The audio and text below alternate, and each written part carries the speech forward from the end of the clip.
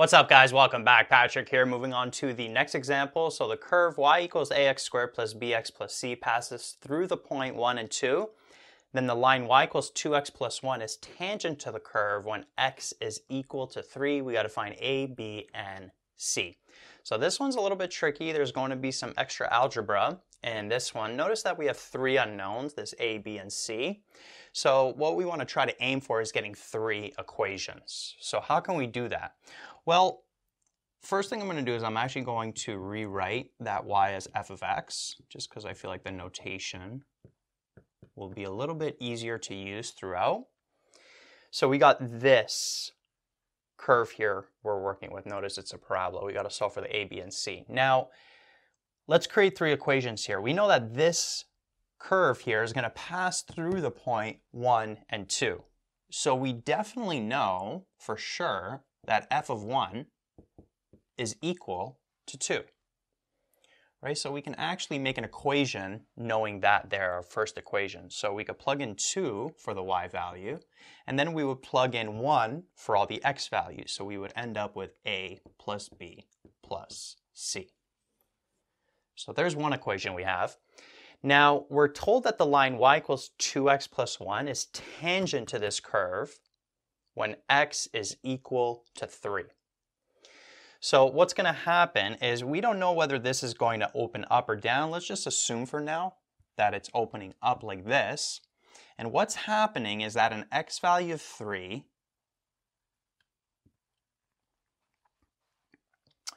we have a tangent to the curve with the line y equals 2x plus 1. So this line here is y equals 2x plus 1.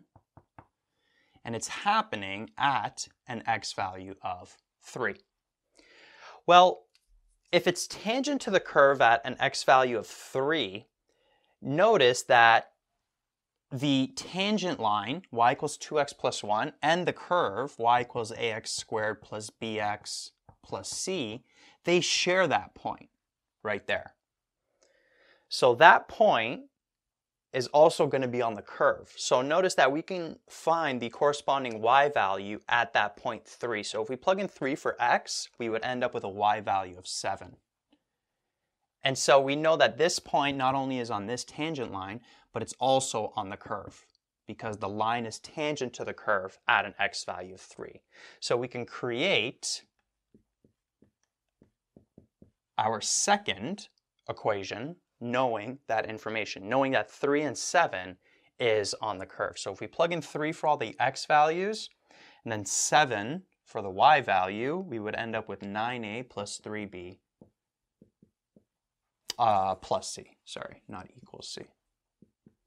So 7 equals 9a plus 3b plus c. There's our second equation. But notice that this is only 2 equations here. We have 3 unknowns, so how can we get the third equation? Well, notice that we know what the slope of the tangent is at an x value of 3. It's 2. And so what we know then, if the slope of the tangent is 2 at an x value of 3 for this function, what that means is the value of the derivative at an x value of 3 is equal to 2. And that's where that third equation can come from. But we have to get an expression for the derivative. So we could take f of x equals ax squared plus bx plus c, and we could derive it. So we'll have 2ax plus b, like that. And then from here, notice that 2 is going to equal, we would plug in 3 for the x value here, 6a plus b, like that. Right? And now we have our third equation. So now we got 3 unknowns, 3 equations, and now we could solve for a, b, and c. So coming up with this one and this one is a little tricky. You got to know kind of what's going on. Hopefully that diagram helped and you seeing what's happening. But basically that point 3 and 7 is on this tangent or on this curve because it's also on the tangent. They share that point at an x value of 3. And then because the slope of the tangent is 2, then we know f prime of 3 is equal to 2. And we could create an expression with that information. So what I'm going to do here is, what can we do? Let's actually take this and subtract this, because then the c's, we'll get rid of the c's here, and then we'll have another expression in terms of a and b, and then we can maybe do substitution and elimination, because we'll have two expressions in terms of a and b. Another thing you could do, you could isolate for this b here, which would be 2 minus 6a. You could plug it in here, plug it in there. Then you'll have two expressions in terms of a and c. So multiple ways you can do this, right? As long as you get the same answers that we're going to get at the end, doesn't matter. But what I'm going to do is I'm going to take this and I'm going to subtract this. So 7 minus 2 is 5. 9a minus a is 8a. 3b minus b is 2b. And then c minus c is just 0. So those c's canceled out. Right? And then what I'm going to do is I'm going to isolate for the b here. So b equals 2 minus 6a. And then I'm going to take this and I'm going to plug it in here. So we'll have 5 equals 8a plus 2 bracket 2 minus 6a, like that. So we'll have 5 equals 8a plus 4 minus 12a. Bring this over, we'll have 1. And then we'll have negative 4a. Divide both sides by negative 4, so a would be negative 1 over 4, like that. So that's the a value.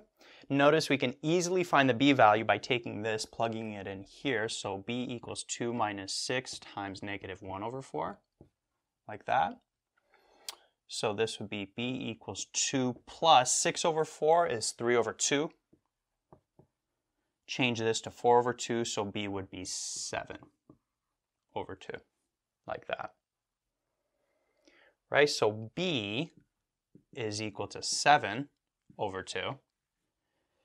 And then I could plug in a and b for either of these two and then solve for c. I'm going to plug it in this one. I feel like it's easier to work with because there's no coefficients in front of the a and b, so we'll have 2 equals negative 1 over 4 plus 7 over 2 plus c.